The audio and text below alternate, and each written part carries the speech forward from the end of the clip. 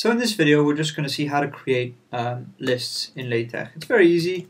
You just use a begin itemize environment. I'm just going to end the environment so I don't forget.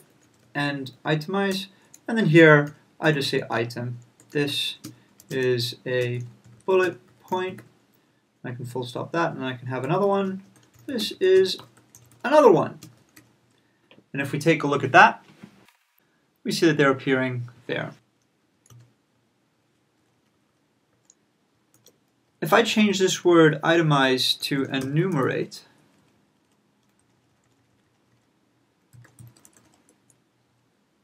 then it'll give me an enumerated list. So this is the first item, and this is the second item. So that's how you do lists, and you can have text in between here. Here is some stuff I really need enumerated, and there you go.